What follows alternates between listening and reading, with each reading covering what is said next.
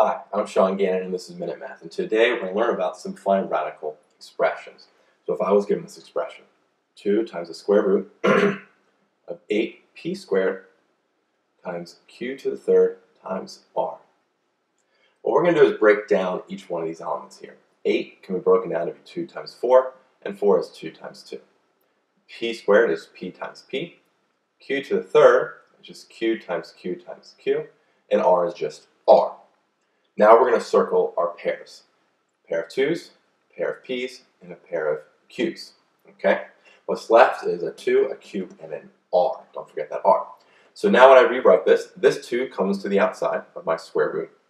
Then each pair represents one element on the outside. So the pair of 2's, one on the inside, a pair of p's, one on the outside, and a pair of p's, one on the outside, and a q, one on the outside.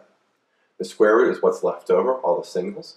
2, q, and an r. So we have 2, q, and an r. Okay? And so now we're going to simplify this at this point. 2 times 2 is 4.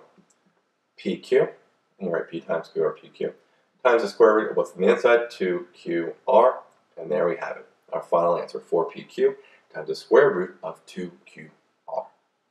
So let's recap. We're given 2 times the square root of 8p squared, q to the third, and times r.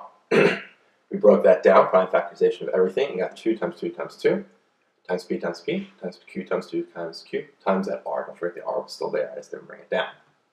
Or write thing for just one r. Okay? Circle our pairs, pair of 2's, pair of p's, pair of q's. Okay?